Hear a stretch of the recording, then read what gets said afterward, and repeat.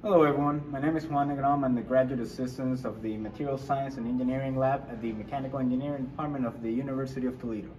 Today we're going to walk you through the experiments and the machines and equipment that we use to test various fundamentals of material properties. Alright, one of our common experiments over here in the Material Science Lab is resisted spot welding. So over here we got our spot welder, which we're going to be using to weld these two coupons together. And as mentioned before, we're going to put those two coupons together and cut through the middle and prepare a sample there.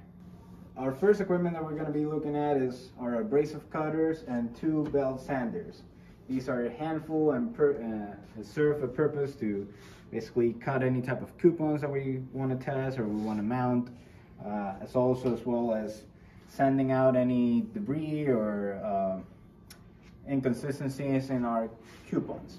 Alright, so after our test coupons are welded and cutted, we're going to be mounting them using our pneumatic mounting press, and we're going to end up with a Bakelite coupon over here, which is going to be easier to hold and polish for further examination under the microscope.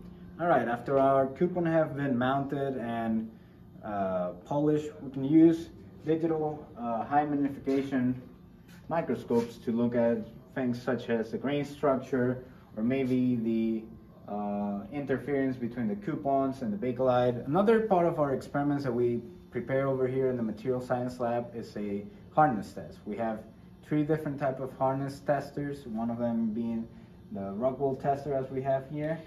But we also have a Vickers and a micro harness tester. As you can see, it's working neatly. Another equipment that you're going to be familiarized with over here at the Material Science and Engineering Lab is the Instrument Universal Material Tester machine. We can use this to test compression and tension tests to different shapes of coupon samples.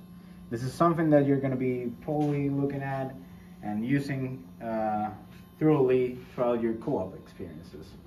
Now for our last experiment that we're going to quickly show you over, it's the impact tester that we have at the Material Science and Engineering Lab. As you can see, we can use this to test out the resistance to a break of any type of coupons, as long as it's shaped and properly examined. Now, thank you for joining us for our small tour of the Material Science Lab, and we're looking forward to see you over here.